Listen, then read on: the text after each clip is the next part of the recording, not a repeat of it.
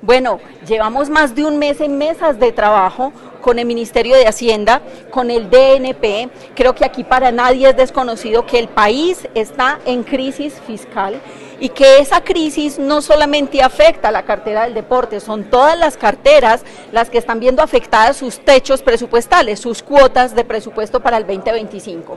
A hoy lo que tenemos decantado por Gobierno Nacional es una cuota presupuestal de 460.000 millones de pesos, de esos 400.000 millones de pesos son de inversión, eso es la tercera parte de los recursos que para inversión hemos tenido en el 2024, así que estamos haciendo mesas de trabajo, tanto con Hacienda como con DNP, y esperamos hacer un muy buen trabajo con Congreso de la República para que por lo menos podamos darle sostenibilidad en el 2025 con los mismos recursos del 2024. Pero ¿va a haber recorte en comparación al 2024, al 2025? ¿O se está evaluando que no exista ese recorte y que a diferencia sea aún más?